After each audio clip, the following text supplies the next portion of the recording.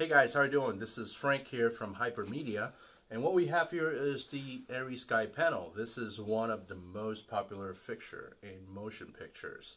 So let's talk about this a little bit. Powering this fixture has always been difficult. There are limitations. What we have here is the original ARRI ballast that converts the AC into 48 volt DC for this fixture to function at 100% output. But this is bulky. Although it is mounted on a convenient bracket, but still you're tethered to your power source, whether it's the outlets or it's the power generator.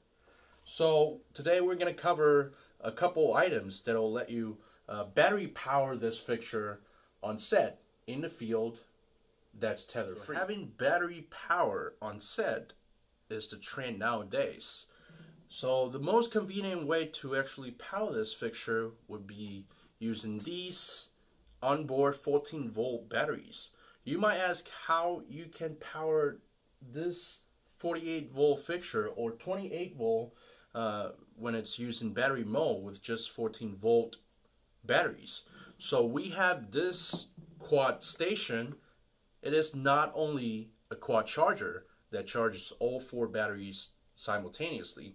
It is also a DC output station that's portable, that's drawing power from all 4 batteries, and you'll have 14 volt DC output and 28 volt DC output for this fixture in battery mode.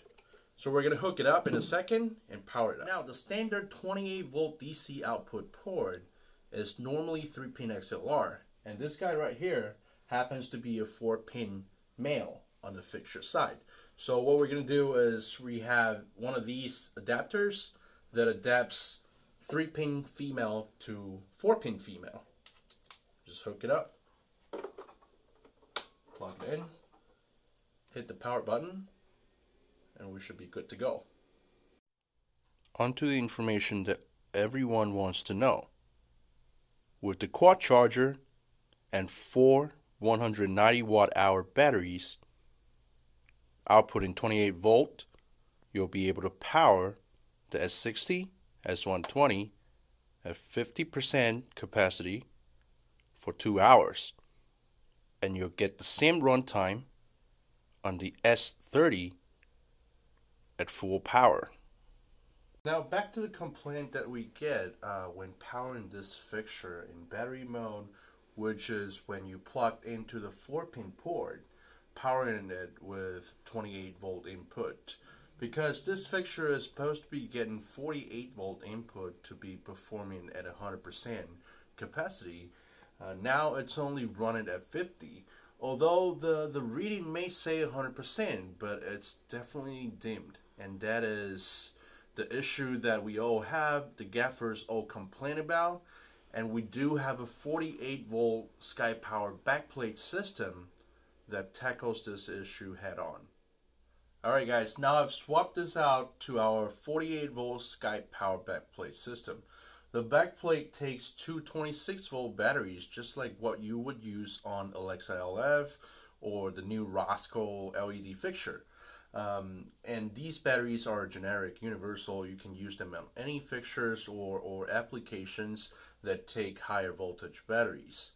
Also, you may notice this is our signature transformer that steps up the output to 48 volt, and it makes sure that it's constant output so you wouldn't have a dim flicker during the whole shoot. So this is designed conveniently with the same wedge that's in the back of the ARRI ballast, so you would be able to mount it very conveniently onto that bracket.